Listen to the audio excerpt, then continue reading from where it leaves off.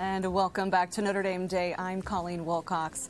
Notre Dame has established itself as a training ground for future doctors. Nearly 1% actually of all doctors in the United States get an undergraduate degree right here from the University of Notre Dame. And the university has also become very well known for rare disease research, thanks to the efforts of the Parsgehian Center for Rare and Neglected Diseases, the Parsgehian Medical Research Fund, and many research labs on campus. Notre Dame's newest contribution to healthcare is patient advocacy. And joining us next to discuss the Patient Advocacy Initiative is Barb Calhoun and Sean Kassen.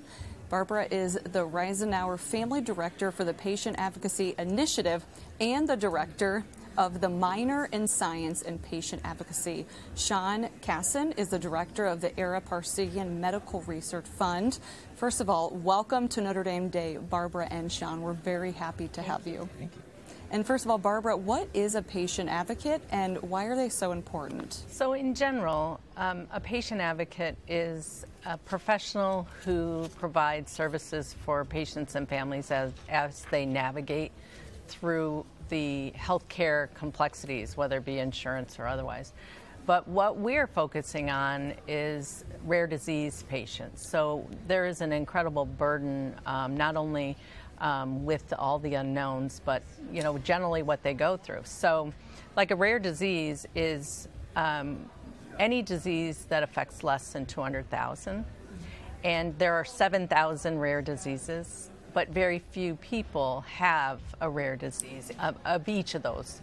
So there are a lot of burdens that they have, including a long time to diagnosis because the doctors have never seen the disease.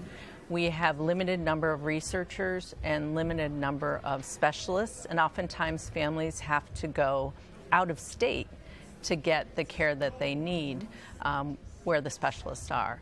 And even after all of that, there are only 5% of all rare diseases have an approved treatment. So they are up against a lot of roadblocks. And so we have strived to get students at Notre Dame trained to be advocates for rare disease community. Yeah, that is very important work. Thank you for everything that you do. Can you talk a little bit more about the Patient Advocacy Initiative at Notre Dame and how you're really training students for this really important field? So it's the Patient Advocacy Initiative was established on the foundation of the research that was going on in the Parsgehian Center for Rare and Neglected Diseases. And in 2008 or 9, it started researching one rare disease, Niemann-Pick type C. Currently, they study 21 diseases. So we have in our lab the opportunity to increase patient engagement with students. So we started a minor in science and patient advocacy in 2021. And we have multiple entities that comprise this minor, but we teach students to read patient medical records in order to understand the symptoms of disease and how they progress over time. We have students partner with patients and learn their experience of living with the disease and raise awareness through storytelling.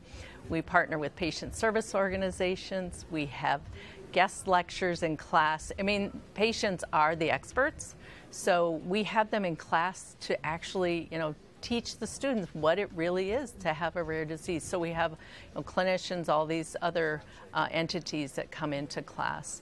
We also have two events, one in the fall, the Patient Advocacy Summit, and then we celebrate Rare Disease Day in February.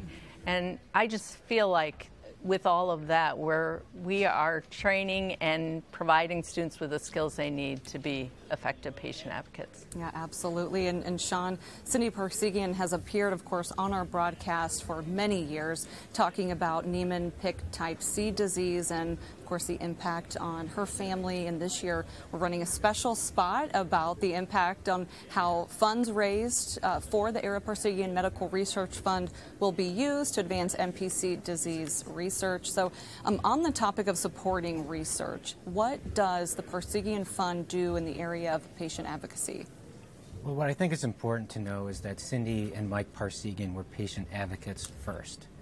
Here you have this couple with young couple with 3 children just diagnosed with this very awful rare disease, and they have to navigate that in a world where this is back in 1994 and nobody knew anything about NPC and even Pick type C disease.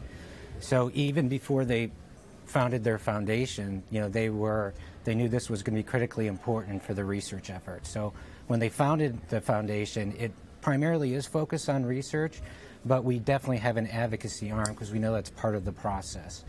And so now today when patients and families are diagnosed with this rare disease, they can look to us and other organizations, and we can help them guide them on, this journey that they're going to have. And one thing I'll just always say is it's important to keep the patient voice first.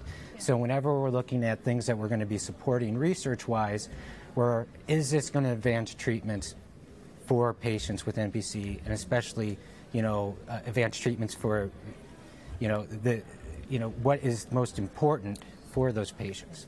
Yeah, and then continuing on from that question, your response, so how does the Parsgehian Fund work with the Patient Advocacy Program Initiative here at Notre Dame? So we work with multiple ways. Barb is phenomenal at her role there. And, first, as she mentioned, just engaging families and patients with the students is critical. Mm-hmm. So there's opportunities every year to be able to do that.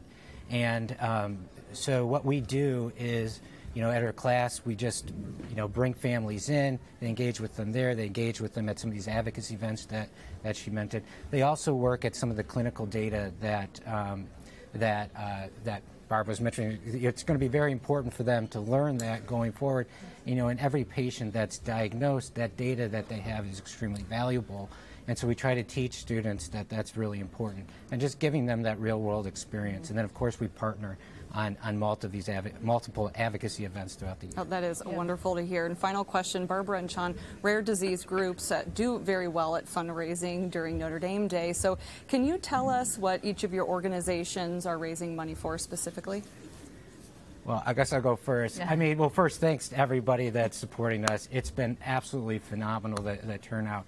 But it's simple. We raise money to find treatments and ultimately a cure for this disease. So every dollar that we raise not only is going to be matched, but it's going to go right back out to support research.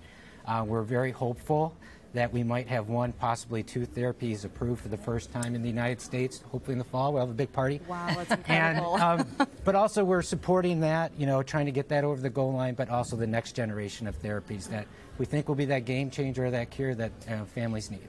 Yeah.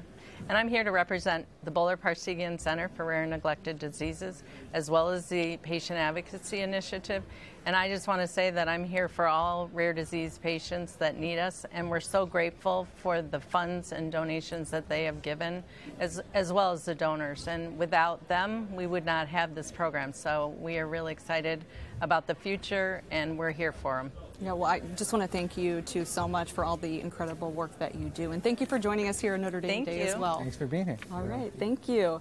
And don't go away. Coming up next is an exciting dance performance by the Vietnamese Student Association. Stay with us.